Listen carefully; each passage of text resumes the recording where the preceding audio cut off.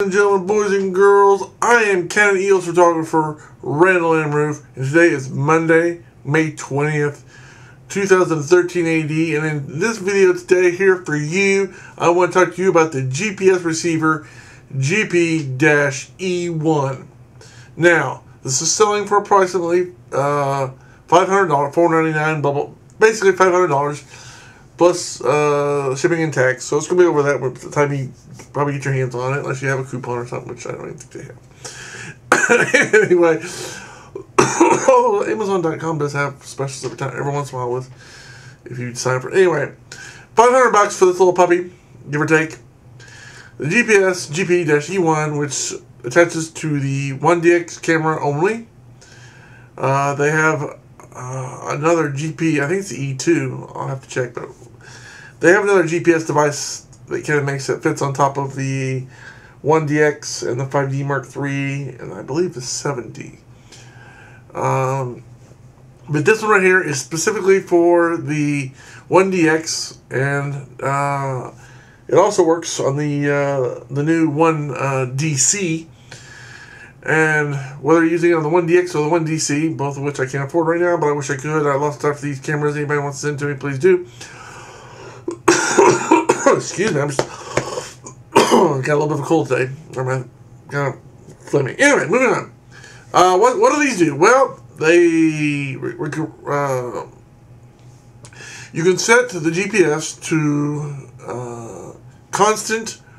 I believe it's 1 second, 5 seconds, 10 seconds, or no, 1 second, 5 seconds, 10 seconds, 15 seconds, 30 seconds, 1 minute, 10 minutes, or no, 5 minutes, 10 minutes. Let's see what was the other one. Anyway, half hour or every hour, and basically it actuates its location based on that. So you can do it if you want to save power. You can say, oh, let's just do it every hour or every 15 minutes or every 15 seconds. You don't have, it doesn't have to be on constantly. It doesn't have to be on every 1 second. So depending on if you're jumping out of an airplane, taking pictures, you may want it on constantly. So your exact. However, if you're in the same spot, if you're at a wedding and you're at this, you're at the same spot taking a picture of different people that come up, blah blah blah. You may not need it on, but once every minute or every 2 minutes. You know what I'm saying? However. So again, depending on how you're using it, will depend on how much battery you can save. And one of the benefits is it doesn't have a battery. It gets its power from the camera, so you don't have to purchase additional batteries, which is nice, I think. I mean, there's benefits to having to buy batteries, and there's benefits to not having to buy batteries. And I think not having to buy a battery in this case is a good deal. The only thing I don't like about this is that it's not built into the cameras. They should have GPS built into these cameras by now. They haven't built into so many others. The 1DX and the 1DC should have this GPS stuff built in. I mean, it's just... okay, I'm just going to... Let me.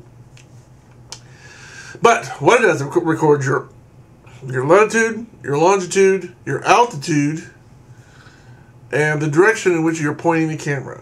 So it tells you where you are on the map, how high up on the map you are, and which way you're looking, basically.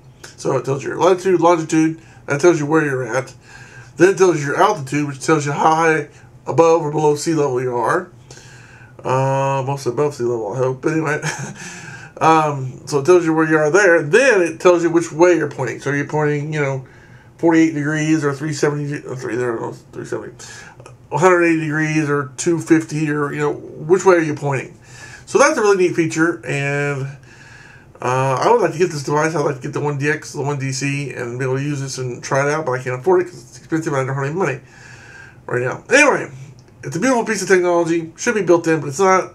Having said that, it still looks kind of neat for the fact that it's not built in.